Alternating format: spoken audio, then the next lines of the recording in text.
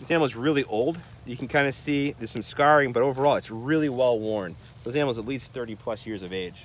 So today we're here in Agawam to do a turtle training with Eversource and their subcontractors. Particularly this afternoon, we're looking to find actual box turtles in the field, as well as some decoys to help them focus their search image on how to find them in the vegetation at this time of year during the growing season.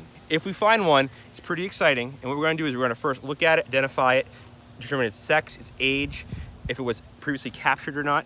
All that information is used to understand this local population. It's important to us to be good stewards of the environment while we provide reliable electricity for our customers, and we believe both goals can be served quite well, and this is the way we help meet that environmental goal and ethic that we have.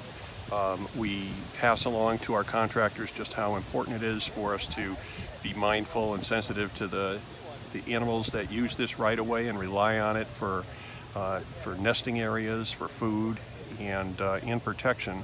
And it also serves our customers as a path for serving high voltage power lines above us. So we can easily serve both purposes quite well.